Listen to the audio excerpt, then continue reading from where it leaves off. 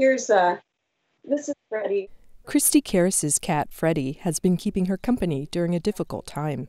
I was one of the first people in the U.S. To be diagnosed with a mild case of COVID-19. Having since recovered, the Seattle-based writer wanted to do more. I do not love having my blood drawn, but happy to do it for science.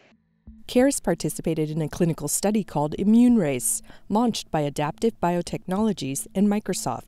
Chief Medical Officer Lance Baldo says the study's test is different from the current diagnostic and antibody tests.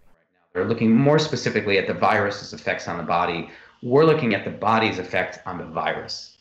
Immune Race will analyze how different people's immune systems respond to COVID-19 by studying the response of their T cells.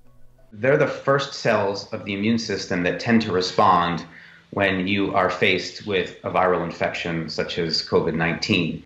Identifying these initial reactions could help create a diagnostic test that detects COVID-19 earlier and more accurately than current tests. Seeing how T cells respond can also provide clues that will help researchers create better treatments and vaccines. What we're trying to do is to look at that immune response and tease out differences between patients who fare well and in some cases, patients who don't. And what are those differences in the immune response? The study is currently enrolling 1,000 participants across 24 U.S. cities and will include at least 3,000 additional samples from Africa and Europe.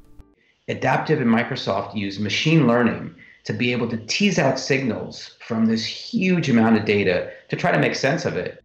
For Karas, it's one way to make sense of getting sick in the first place.